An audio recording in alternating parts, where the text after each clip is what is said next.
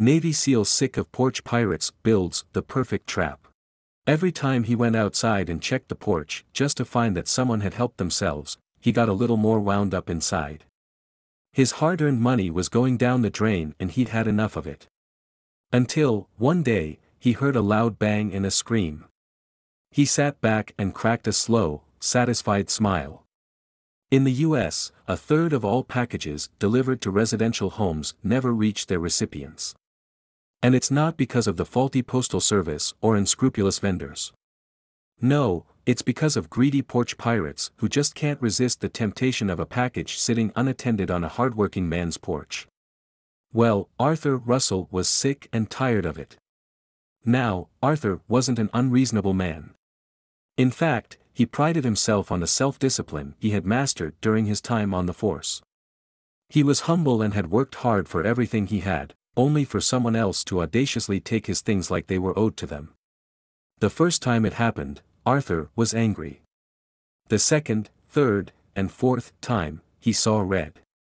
From small items like toilet paper to expensive Jeep automotive parts, the brazen bandits had stolen it all from him while he was at work. Arthur had tried to take the high road by reporting the thefts to the police, but they weren't interested in his problem. Fuming over his losses, he decided to take matters into his own hands. After multiple calls to the police and getting no joy, Arthur got to work to create the ultimate revenge box. The next person who decided to go sidewalk shopping with a 5-finger discount on his porch would have another thing coming. You see, unfortunately for them, Arthur had a unique set of skills and a rather unusual hobby.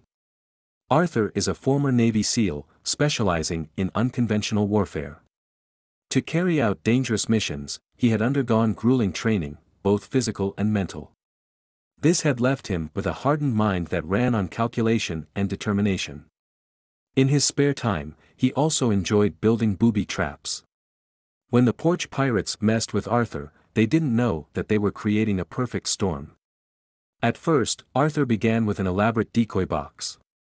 It took him weeks to design and build, but he wasn't satisfied with it. He designed a modified snare that worked a bit like a Chinese finger trap, but something didn't feel quite right. It didn't feel big enough.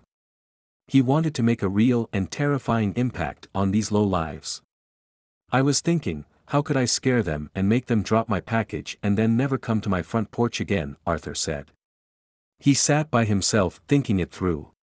One thing was for certain, he wanted to terrify them without actually hurting them. He didn't want the cops getting involved. He spent hours thinking about how he could improve his revenge box. The modified snare felt like a gimmick. He wanted it to be much more than that. Abandoning his first idea, he decided to go back to the drawing box. He wrote down things that people are most definitely afraid of. Suddenly, then it clicked. But he'd have to be careful. The next day, Arthur went to the hardware store and bought everything he needed. He signed some forms and left feeling a little suspect.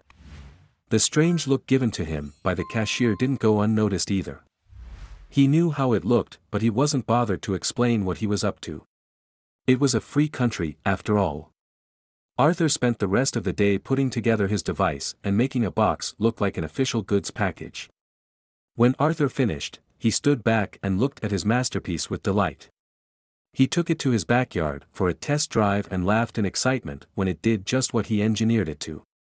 He tested it again, this time covering his ears. The first one left them ringing. He tested it over and over again to make sure it was reliable. And it was. There was just one more piece left to make it all come together. Arthur got in the car and drove to the nearest store to get a security camera. There was no escaping him now. Arthur returned home and installed a doorbell cam so that he could see the thief's face while he was at work. The footage didn't disappoint. Now, all that was left to do was lay down his trap and wait. Just as he expected, he didn't have to wait very long. That evening, as he sat on his couch, he caught his first victim. The doorbell cam shows the unsuspecting victim audaciously strolling right up to Arthur's front door. Arthur watched eagerly from his phone. He was sitting on the edge of the seat. He couldn't believe that a thief could look so casual before committing a crime. To his surprise, it's a woman. Arthur watches in amazement as the woman approaches. She goes to ring the doorbell to check if anyone is home, but is spooked by the motion sensor light. She walks away from the door. Then Arthur notices a getaway vehicle in the background. The man inside eggs her on, telling her to turn around. With the person waiting in the getaway car growing impatient, the woman goes back to the house, takes a last look around, and grabs the package. Boom! The woman screams and runs back to the getaway car so fast that Arthur ends up with her cell phone. Poetic justice. He sits back and smirks. What had he done? Arthur's box is genius in its simplicity. The box contains a plate that holds back a firing pin, which is connected to a string that's secured to his doorknob. When the box is lifted or pulled, the plate moves enough to allow the firing pin to set off a 12-gauge shotgun blank. But was it legal?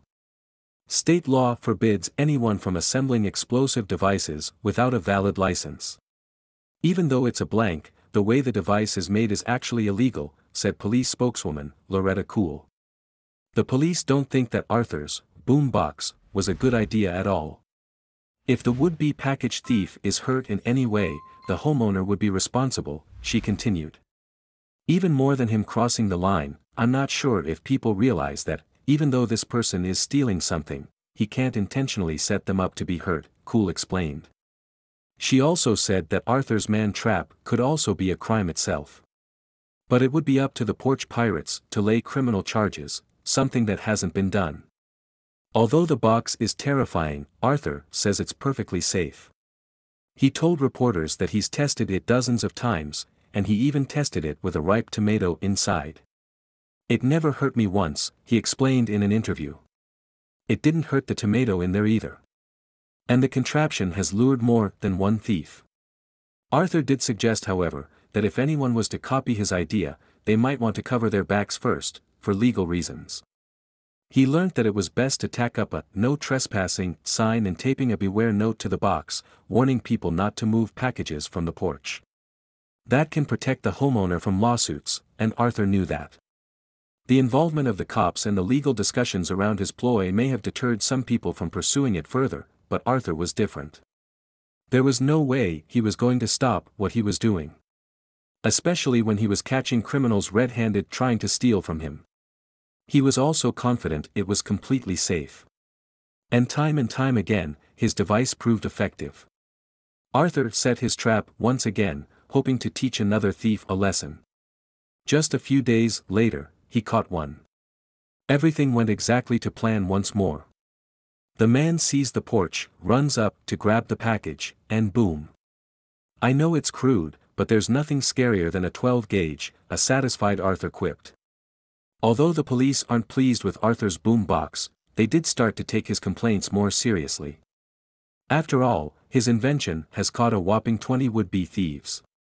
All the cops had to do was search for the individuals on his camera. Although Arthur does admit that his solution isn't perfect, he says it offers something others don't. The unparalleled satisfied feeling of watching a thief run terrified off your lawn. Arthur and the cops were even able to track down some porch pirates from the door cam footage after they scurried away. As long as the thieves keep deciding that Arthur's porch is easy pickings, the boombox will stay there. Thank you for watching this fantastic story. Please tap one of the two videos on your screen for another amazing Wonder Stories.